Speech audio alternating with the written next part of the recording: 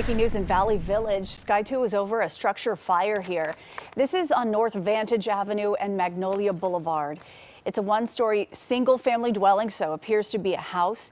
This isn't too far from Laurel Canyon Boulevard and Magnolia. There's a Dollar Tree right down the street. This is a residential neighborhood, and we were at the scene before firefighters even arrived. So just in the last 15 minutes, we've seen them do a pretty good job because there were some really active flames, but you can see these massive plumes of smoke that are popping up, and you see multiple firefighters on the roof trying to pop some holes in there just to get in there so they can get some water on those flames. But it looks like they're getting a pretty good handle on it right now. Yeah, which is a good thing. You know, you and I both say when you start to see white smoke, they're making some progress there. But again, you can still see some hot spots in that structure. We'll keep you posted on this story again. We were the first over the scene, and as we saw a fire engine, the first fire engine pull up to this home. So we'll keep you posted on this story.